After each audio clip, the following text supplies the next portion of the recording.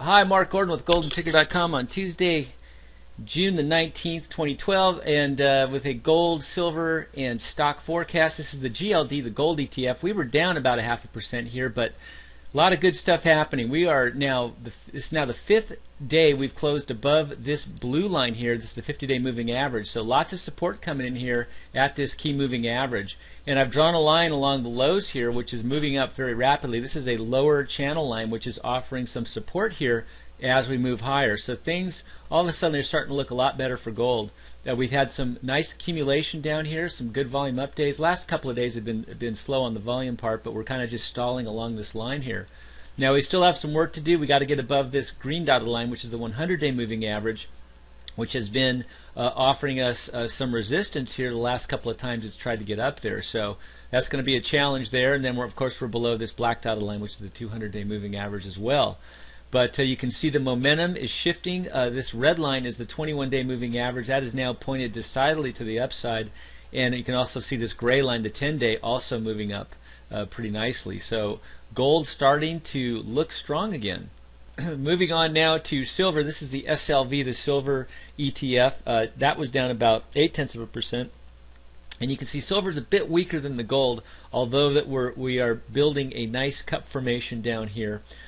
We are below the 50-day moving average, however, this blue solid line. A lot of traders get more excited when we start closing above this line like we have been in the gold, but silver below it. So a little more weakness in the silver.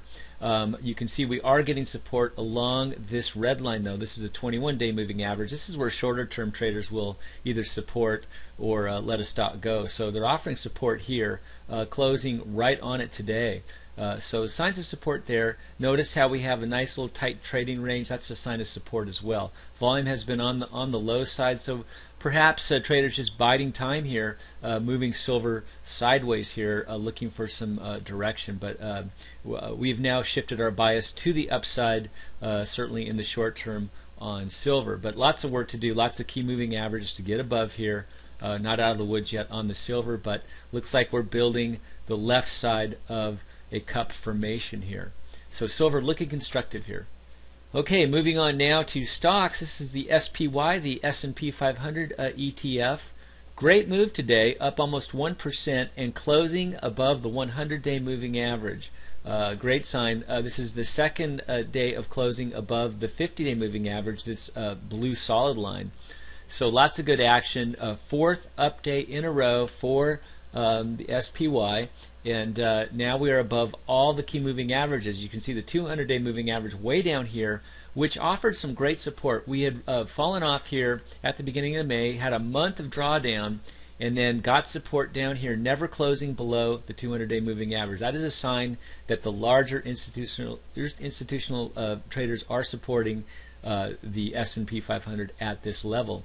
And now we've had a nice move to the upside here, and of course clearing all the key moving averages. So stocks looking strong in the short term and now in the intermediate term. Our next point of resistance will be this upper trend line here that I've drawn along the tops here at about the 140, 139 level. So let's see what happens, but it looks like we're off to the races. And moving on now to the NASDAQ, up 1.2%.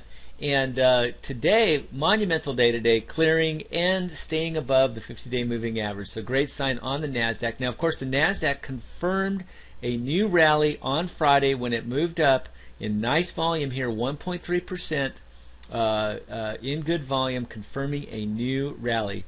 And so stocks are now in a confirmed uptrend. It is time to be buying our leading stocks that are breaking out of sound bases on volume, the kind of stocks we trade at GoldenTicker.com. But NASDAQ looking good, and we have what they call a reverse head and shoulders chart formation here. And you can see the shoulder here, the head here, and the shoulder here.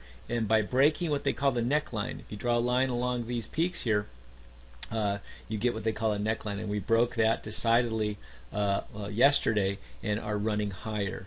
So next point of resistance will be this green dotted line, the 100-day moving average, which could offer us some trouble. We'll have to see. And that's coinciding with this upper tops line in that area too, at around the 2950 level.